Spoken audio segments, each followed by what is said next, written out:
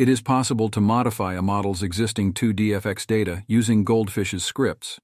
You could, for example, change the color of a lamppost light or change the light texture. Import lamppost2.dff.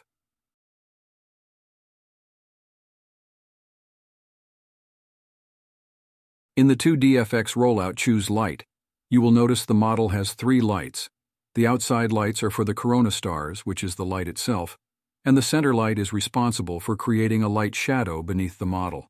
The light shadow color is 2.5 to 3 times less saturated than the light color itself. We can modify all of these settings, but I only want to change the color to a bright blue. Click Get and choose a color for the light.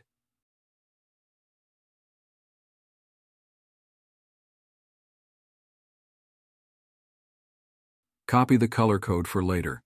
Select both lights and set to selected lights.